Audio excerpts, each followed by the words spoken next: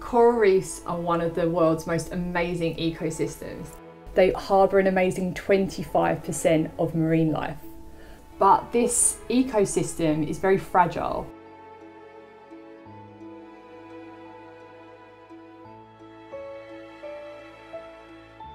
We know what the problem is. It's not like we're losing coral and we don't understand why. We know what the problem is, and actually we have the solutions, we just now need to implement them. Myself and 2 colleagues established the Coral Nurture Programme to ensure reef resilience to future change. This is a first for the Great Barrier Reef. Coral reefs are amazing. They are biodiverse, full of life and colour, and have so many important services that not only marine life but also us as humans rely on. My work is looking at naturally tolerant corals on the Great Barrier Reef to try and buy time for coral reefs that are under threat.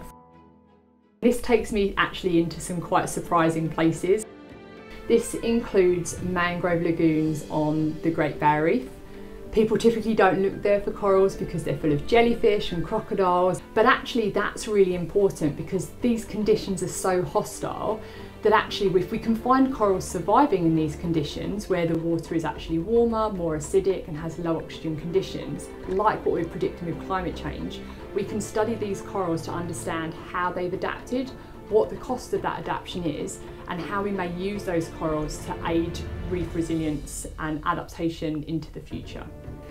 These corals that are extra tough found in these mangrove lagoons have been called super corals. But what is super? How tough is tough?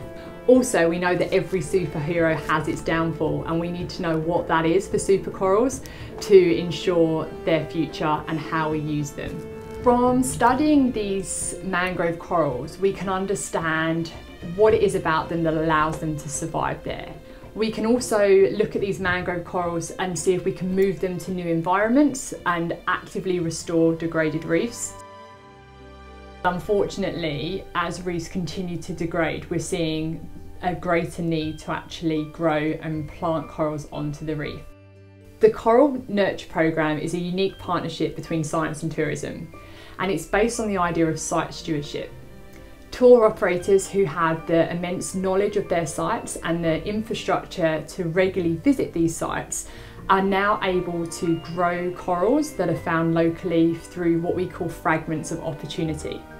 Corals are really special because they reproduce sexually, but also they actually naturally fragment, and so they are asexually able to also reproduce.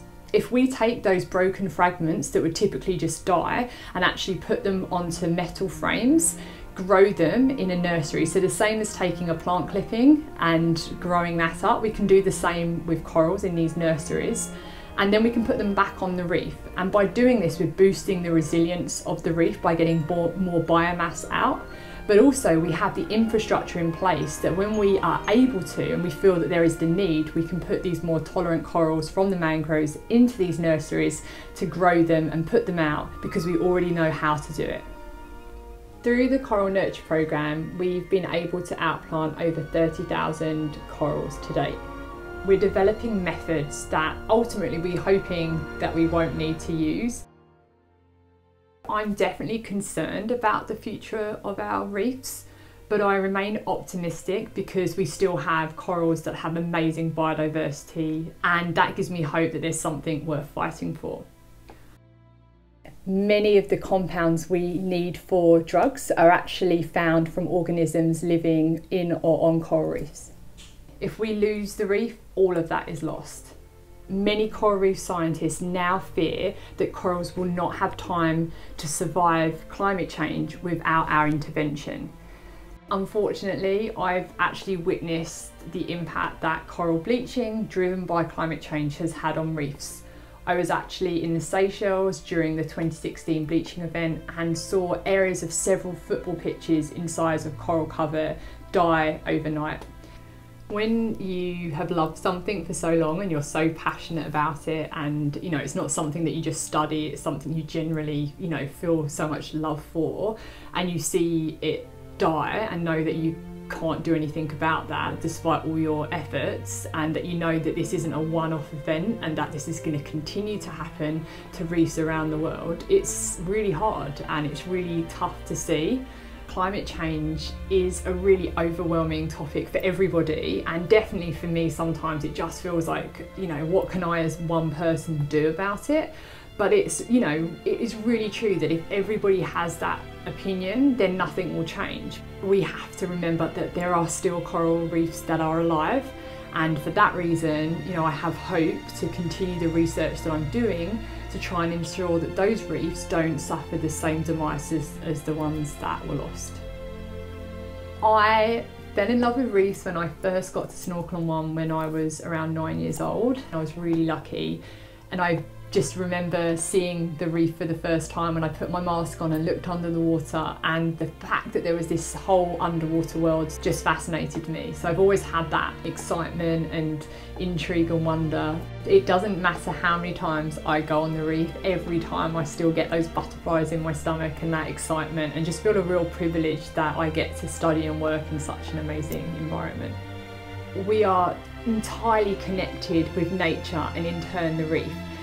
We don't have to go to the mountains or go to the Great Barrier Reef to be connected.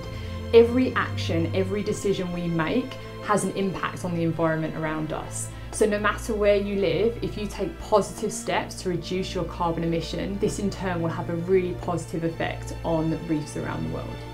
We can actually look to coral as a great example of what an individual can achieve, because the coral reef is made up of initially of one tiny polyp that grows into a colony and then collectively forms that reef. And so we really could take a lesson from coral that each of us individually are connected, and that if we work together can have really large and positive impacts.